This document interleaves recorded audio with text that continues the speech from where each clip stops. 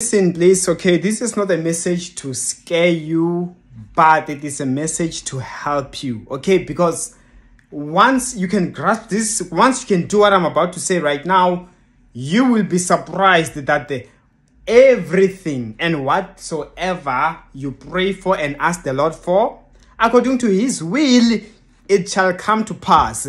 And you wonder why some they don't come to pass, but this is the cause. Hence, I'm sharing this message.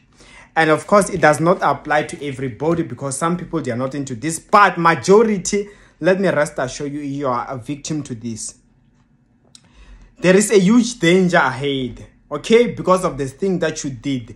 And at times, it's not you who did it, but it's your parents or your great-grand or your ancestors. Let me put it like that. There is a covenant. There are some covenants that were done in the past before they knew Christ.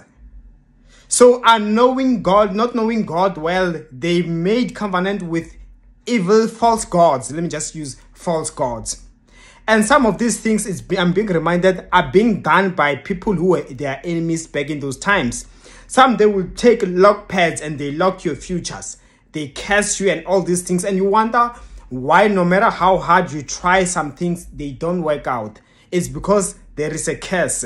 There is a covenant they have made, and it's time you break it. And in the name of Jesus Christ, I'm helping you through this prayer that every form of covenant that have been made, and I'm sure most of them you don't know, unknown covenants be broken in your life in Jesus' mighty name, and unknown curses, I break them in the name of Jesus Christ. Please further pray for yourself, okay? In Jesus' mighty name, amen. And of course, that's all I had. Bye-bye.